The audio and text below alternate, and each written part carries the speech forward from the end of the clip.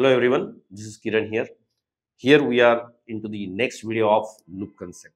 So next question is, how does an infinite loop occurs and how can it be avoided? Very simple question. Sometimes we do mistakes. Let's say while, and if you put some condition over here, and now it remains true indefinitely, then this loop keep executing. Your system may get hang, memory will get memory shortage will be there, and due to that your system will get hang and might get terminated. So this is not a good thing to do. But if you are writing some schedulers, then some people run this while loop infinitely.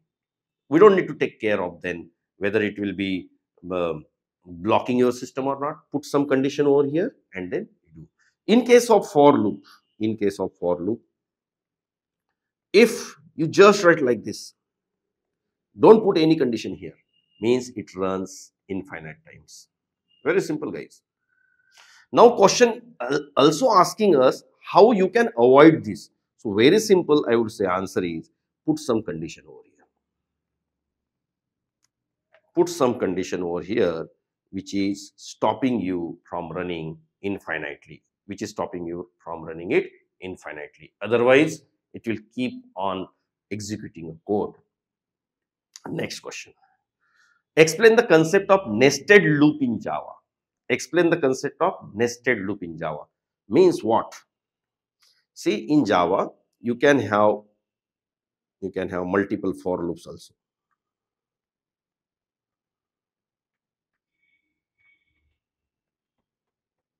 Some conditions, something will be here.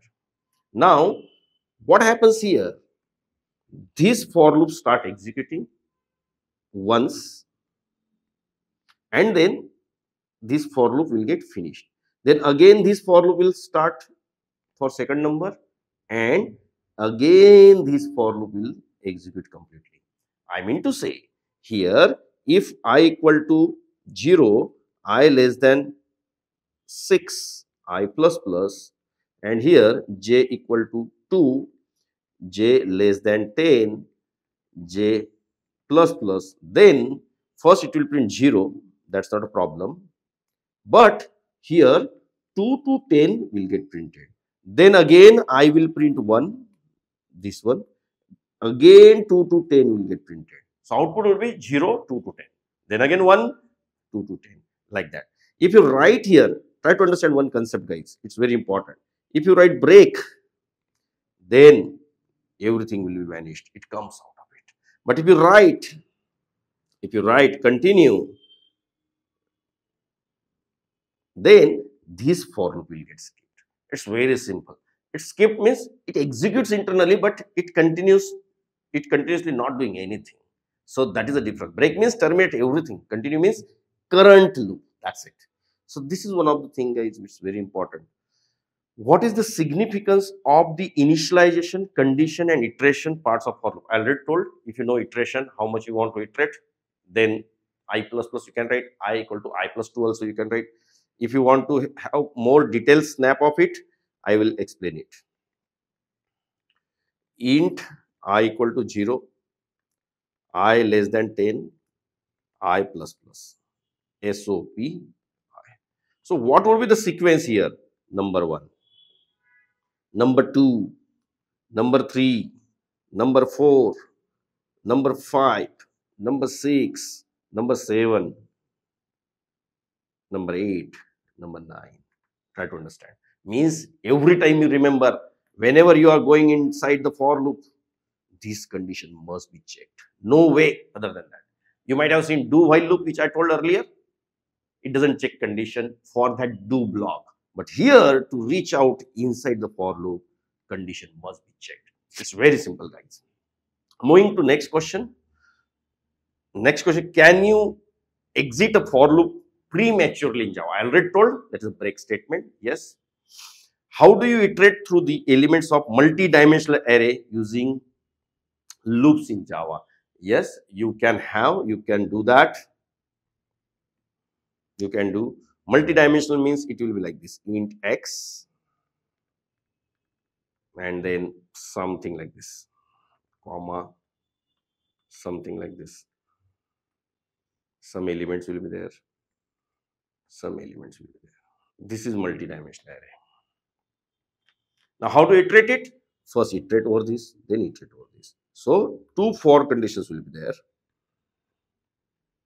Two for conditions will be there. Like this, you need to explain, guys. This is x dot length. You will be putting condition here as a x dot length. Just remember this, very simple. Here, the condition would be x dot length. Here, x of I dot length. Very simple. X dot I means this. Second for loop will be referring to this. First is referring to complete this. So it's very simple. You can practice for these questions. Discuss the advantages and disadvantages of using a for loop or a while loop. If you know how much to be incremented, go with the for loop. If you don't know, go with the while loop.